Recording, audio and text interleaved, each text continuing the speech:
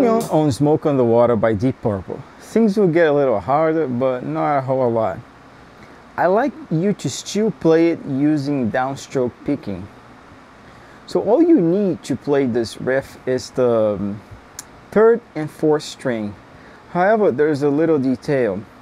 What I want you to do in the beginning might be a little harder because you have to be precise. I want you to downstroke just those two strings. So you hold the pick and try to practice playing only those two strings. Like this. And as a fresh beginner, you probably will hit strings you miss. I miss sometimes, everybody does, but the idea is really to practice playing only the fourth and the third string. Okay, so once you have mastered this, then we're gonna go over the riff. Let's switch back to the left hand, which is more important for this riff. What I'm gonna do, I'm gonna break it into three parts to make it easier for you.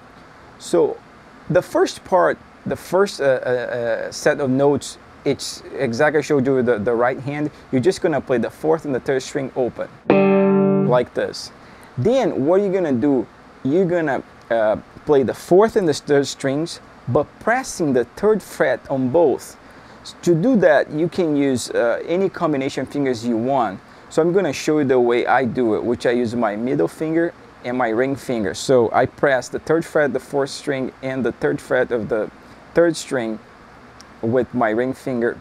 You play this. Then you keep the same fingering, and now you move to the fifth fret. So you play the fourth and the third strings, but pressing the fifth fret on both. So then that's the first part. Okay, now let's move to the second part, which is exactly the same thing, but there's one little difference. So let's start. First, open, and then you play one time the third fret, both strings, and then you play one time the sixth fret. So you have to move your hand all the way to the sixth fret, and then one time the fifth fret again. So the second part goes. And finally, the third part, which is incredibly similar to basic what you do. You go one time open strings, one time third fret, one time fifth fret, and then one time third fret again, and one time open string. So the third part.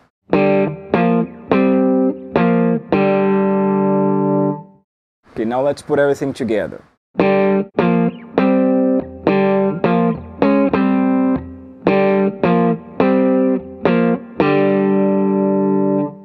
One thing I do, Rich Blackmore doesn't really do this on the original recording, but it's actually kind of cool, and it will help you for other things. It's called a slide. It's basically the slide. I'm gonna put my hand so you can see.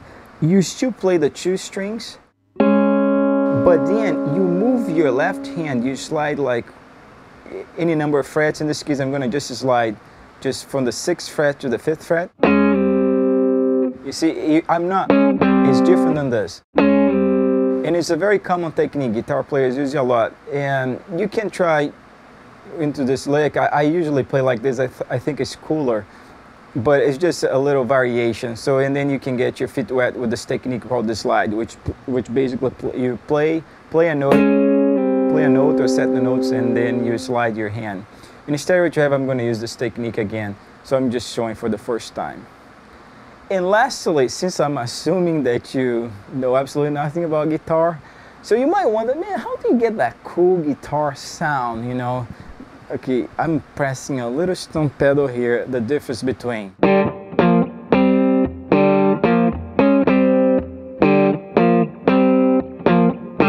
Between this and this.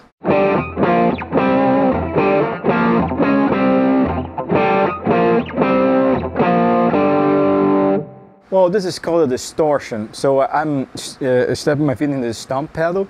So you go to the guitar store, there will be countless discussions about all sorts of distortions. You can get this through the amplifier, you buy stomp pedals. So anyone, everybody's different. You're gonna have your own, eventually your own set of distortion pedals and effects, and you're gonna find the one that you like the most.